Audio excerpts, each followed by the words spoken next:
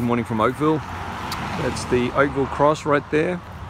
And I am walking into the Rendition Vineyard, which is an amazing, amazing vineyard. Planted goodness knows how long ago. That's the old Inglenook Winery, or Napa Wine Company as it is today.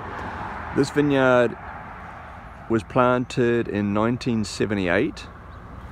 And it was planted using the traditional system at the time, which is sort of an old California sprawl.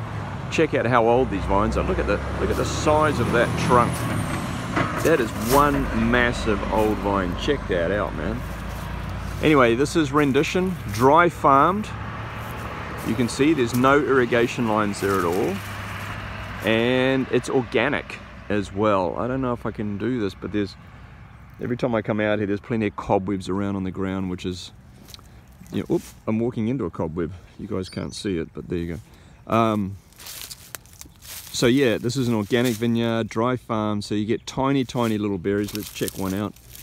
So, very loose clusters as well, nice even color, just beautiful to look at, and the wine itself is fantastic. So Rendition, Cabernet Sauvignon, Oakville, from right here on the Oakville Cross.